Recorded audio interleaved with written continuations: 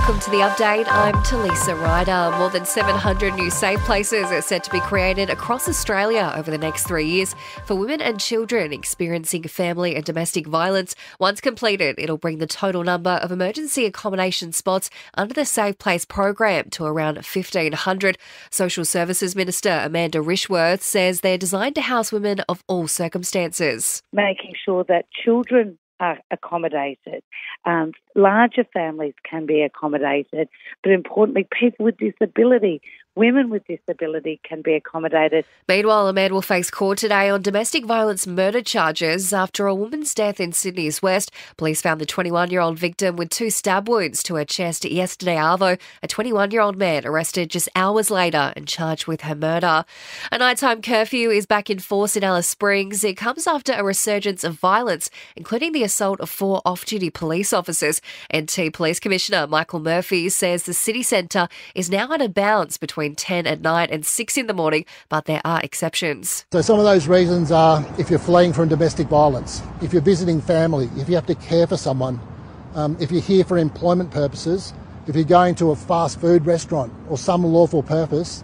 I can assure you police will use discretion. And a big backflip from Woolies, who will now stock Aussie flags in time for the Olympics. After previously boycotting the sale of flags for Australia Day, the supermarket giant says handheld flags will be available across all stores. Sport and entertainment are next.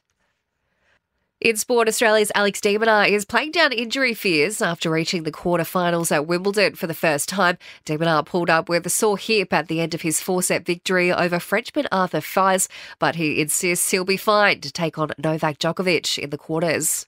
Felt like I jarred it a little bit and kind of was a little bit ginger, but again, it's probably a little bit of a scare more than anything. And in athletics, selectors have named a mix of youth and experience in Australia's 75-strong track and field team for the Paris Olympics. There are 30 debutants, while javelin star Catherine Mitchell will compete at her 4th Olympics.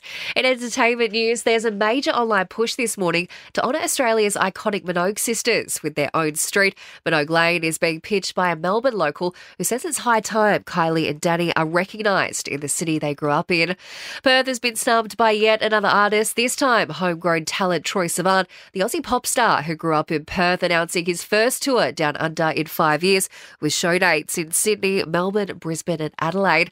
And Halle Berry and Glenn Close are set to star alongside Kim Kardashian in a new legal drama series on Hulu. Kardashian is set to play a successful divorce lawyer. And that's the latest from the Nova Podcast News team. We'll have another episode of The Update for you tomorrow.